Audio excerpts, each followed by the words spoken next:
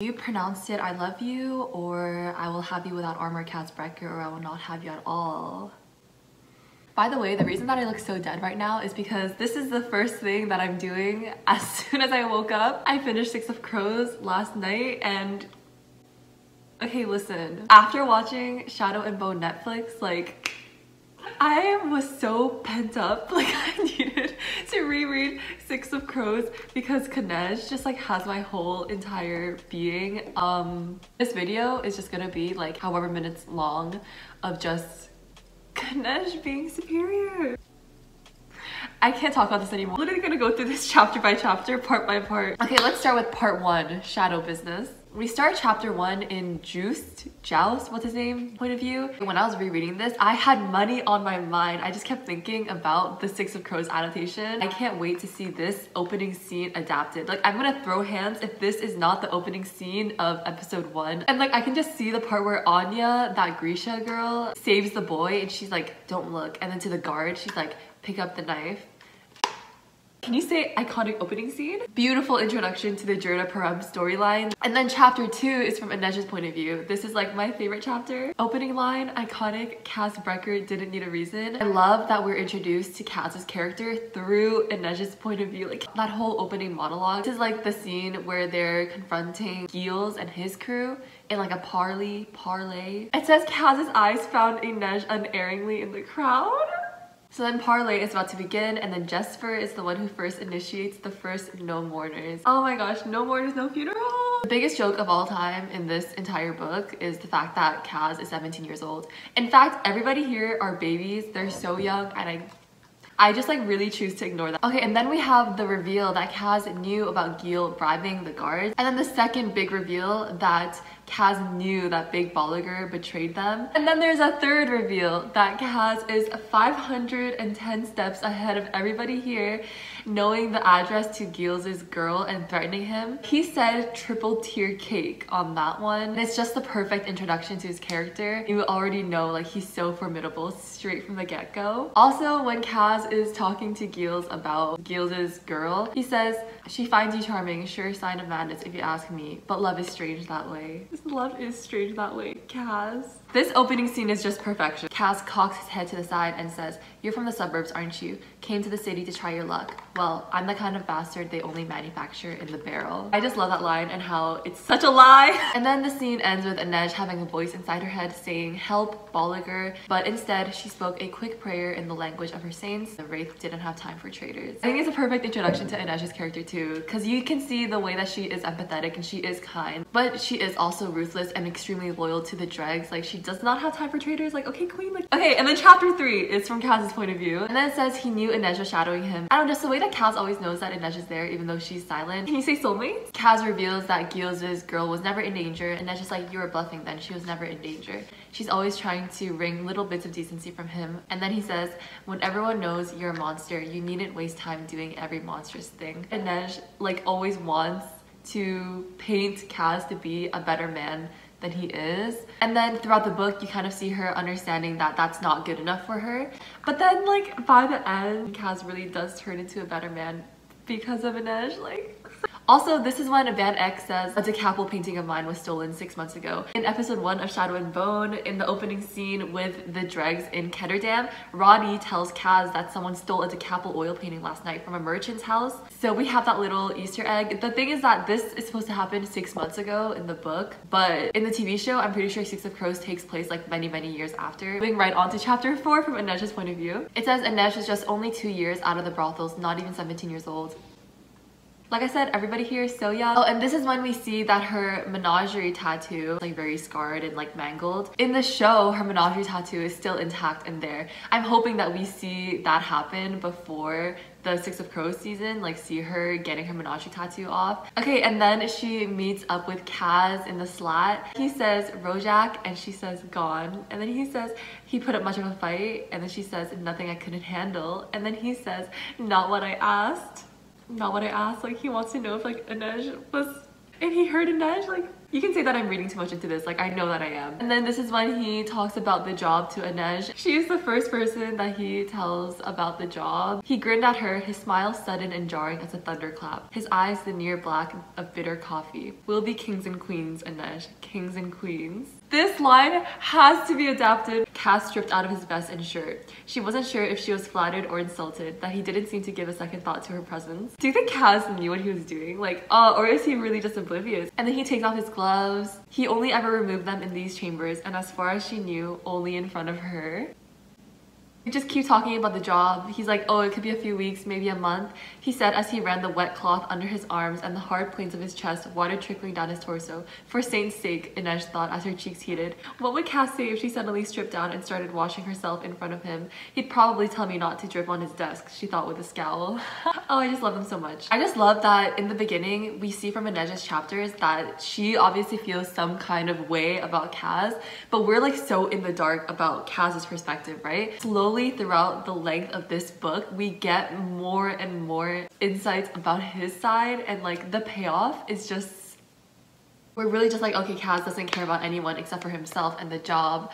But then we learn that that's not true, that he was bamboozling us this whole time. Then he tells Inej that he got jumped, right, by Van Eck. And then he says it won't happen again, he promised. And I'm like, okay, promising? Cass really would only feel the need to promise something like this to Inej, you know what I mean? Because he doesn't need to prove anything to anyone else. And then this chapter ends with the iconic, oh, and put an order for a new hat. And Inej's like, please, my darling Inej, treasure of my heart, won't you do me the honor of acquiring me a new hat? That line has to be in the adaptation. I think we can all agree. Chapter 5, from Cass's point of view, this is when we first have him say brick by brick. And like, hear me out, I'm picturing a whole episode titled Brick by Brick. And I'm picturing this episode to be one episode solely about Cass's backstory.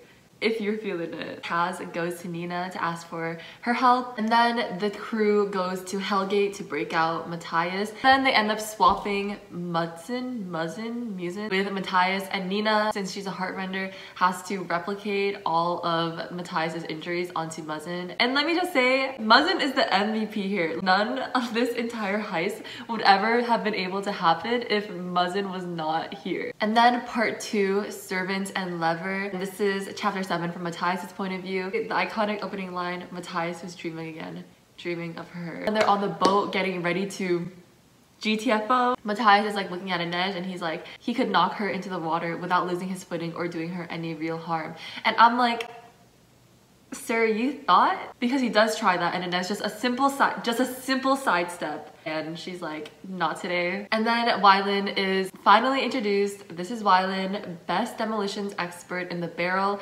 And I just realized on a second rewatch of Shadow and Bone season 1, when Jesper and Cass are talking, Jesper's always asking for a demolitions expert. And I'm like, Leigh Bardugo is such a big brain. She's giving us so much candy, like she's feeding us so well. Because listen, honey, Jesper, you're gonna get a demolitions expert. And then we have the age reveal here that Matthias is 18. Suspected that he was the oldest of the bunch. What am I doing with my life? If I'm not breaking up people from Hellgate, like what am I doing? And then chapter 8, Jesper's chapter. Right from the get-go, Jesper keeps picking on Wylan. Jesper shook his head, played piano too. Flute, said Wylan defensively. Perfect. I just felt so attacked because your girl plays piano and flute. There is a specific breed of people who learned the piano as their first instrument and then picked up flute in high school. Then Cass finally spills the tea about this heist that they're gonna do, and Cass is like, this can be done and we're the ones to do it.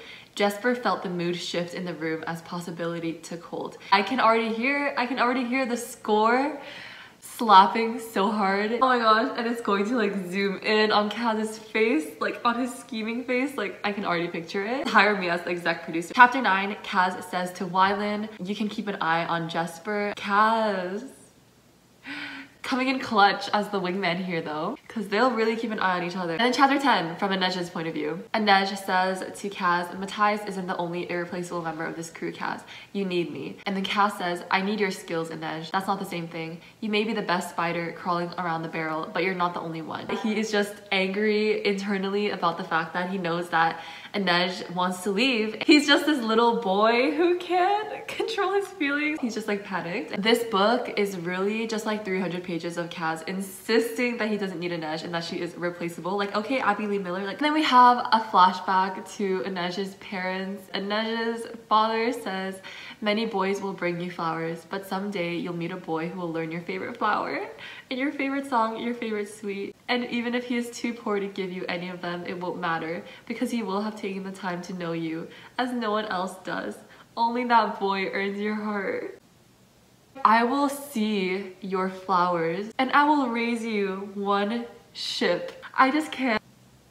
And here we also see her dagger, one of her blades she named Sancta Alina. I know that that is the dagger that Alina gives to Inej in the last episode. And then finally they're about to set off on their heist and they all gather in Fifth Harbor and Inej comes and she sees Kaz and it says he looked like a dock worker or a boy setting sail on his first adventure. It was almost as if she were peering through a lens at some other more pleasant reality. This part really just got me because in an alternate reality, in some other universe, in another lifetime, this could have been it. They could have just been a dock worker and a girl. If they didn't each have their demons and they weren't both subject to the trauma that they endured in the barrel, this could have been another lifetime. Chapter 11, from Jesper's point of view. So this is when their ship explodes because someone ratted them out.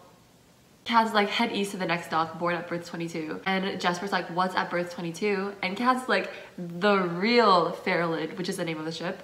Every time. And then they all get separated. And of course, Jesper is with Wylan. This is when Wylan is about to go off and drop his flash bomb. Jesper says to Wylan, what do you want? And then Wylan is like, close your eyes. And then Jesper says, you can't kiss me from down there, Wylan. Oh my gosh, Jesper, you little flirt. And Wylan drops the flash bomb, right? And then Jesper says, not bad for a mercher's kid. This is the moment that Jesper fell in love with Wylan and you can't change my mind. Chapter 12, Inej's chapter. She's very horribly injured and then Kaz comes to the rescue. I can't even talk about this part. Inej gets stabbed, bundled her into his arms and leaped down from the crates.